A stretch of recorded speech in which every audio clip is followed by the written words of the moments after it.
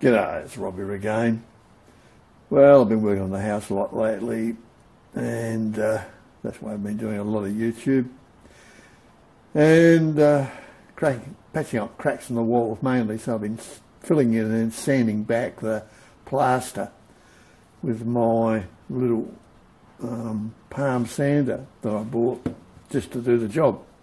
I've got a full half sheet sander, but these are better because you can get into corners and they're a lot lighter and they don't vibrate as much. Anyway, this was the cheapest one they had, under 30 bucks, and it's actually a subline of a Zito.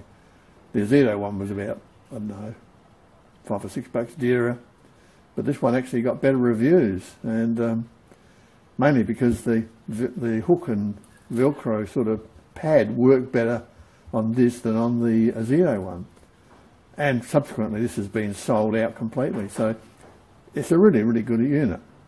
Anyway, what I'm coming to, okay, you buy your sander and they're a bit like torches. Torches are cheap, then you've got to buy the batteries.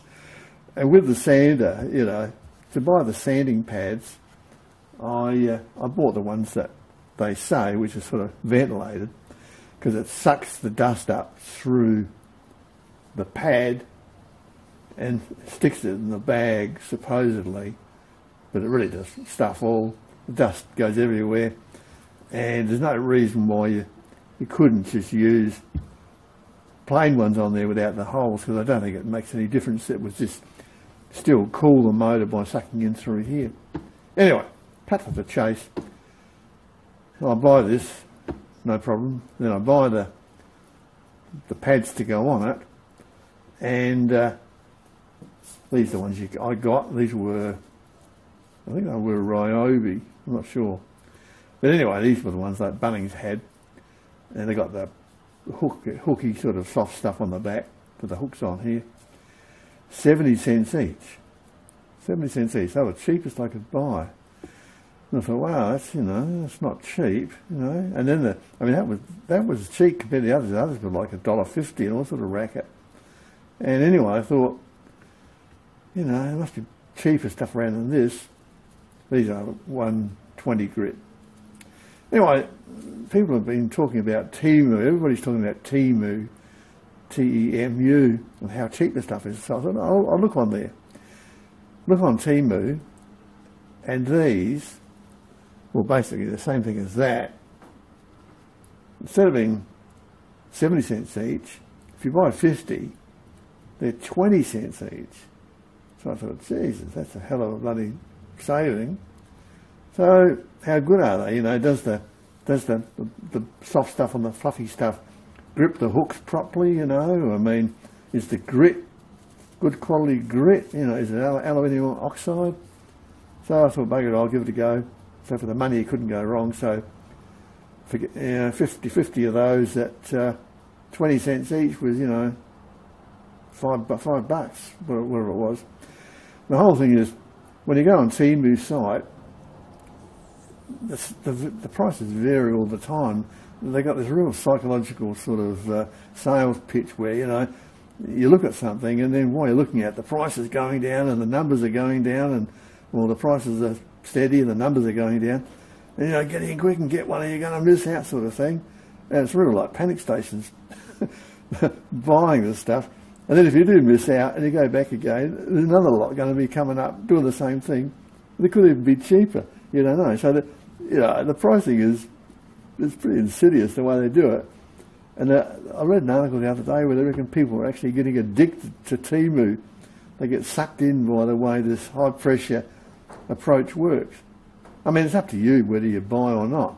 But this sort of, you know, get in quick or you're going to miss out approach is pretty pretty interesting.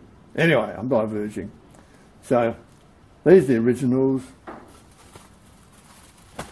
These are the TEMU ones, 50 of them in there, and I also got some identical ones in a pack of 10, which was twice the price. But I actually bought these first, and then I saw the pack of 50, and I thought, wow. I mean, even at twice the price, it's still way cheaper than was 35 cents, I think, versus 20, as against 70, you know. So, and these are identical to those. I've had a look. So we'll have a close look at them and just see what they're like. Now these ones are 120 grit, and these TEMU ones are 100. This is from the pack of 10. The pack of 50 were 120 grit, which is what I prefer, which is what I've got there. So, you know, dimension wise, they're 140 by 100. You know, anyway, they're the same.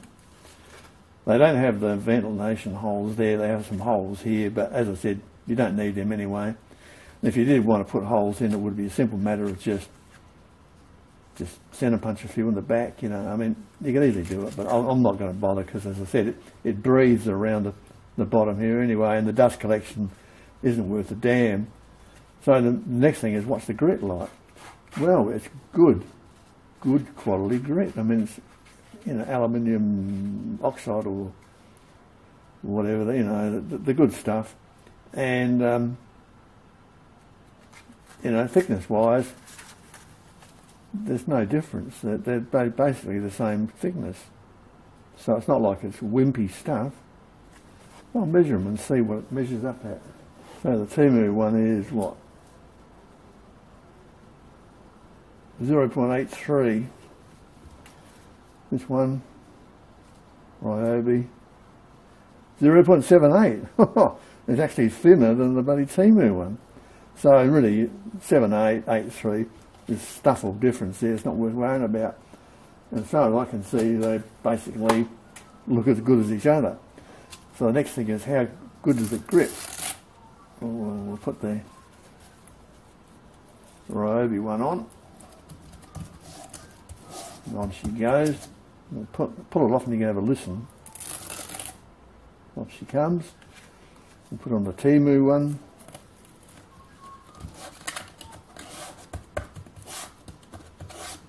Have a listen.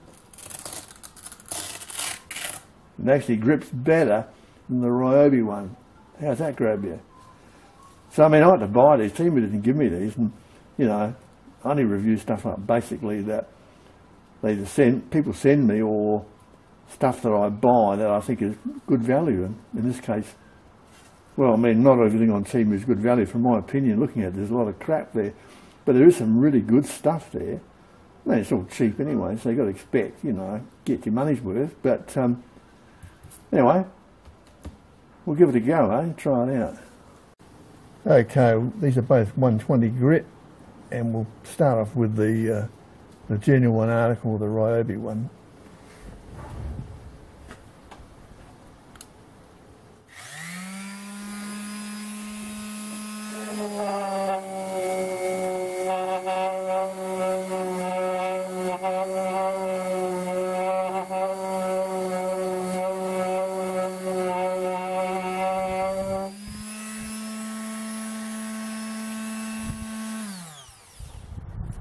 As you saw, the dust bag's not worth a damn, the stuff goes everywhere. They did a good job. So now we'll switch the pads over.